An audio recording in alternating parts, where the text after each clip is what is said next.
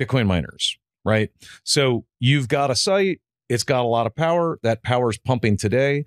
Today, the number one desire of these big potential tenants is speed to market. How quickly can I get electrified? We've all seen different articles about, the queue is now 5 years or longer to get a new interconnect. And so, the whole thing underpinning this look at Bitcoin miners from an HPC perspective is maximizing, or I should say minimizing time to market. If you're sitting on a site already, and again, it's an old Bitcoin mining site, retrofitting it, you've already got power. That may be the fastest way to get ready. And keep in mind, there's like retrofitting and there's retrofitting. That retrofitting is not like, we, tweak some of the racks and we're good to go. Like the power's there. I mean, retrofitting could mean like literally bolt flattening the site and basically rebuilding it.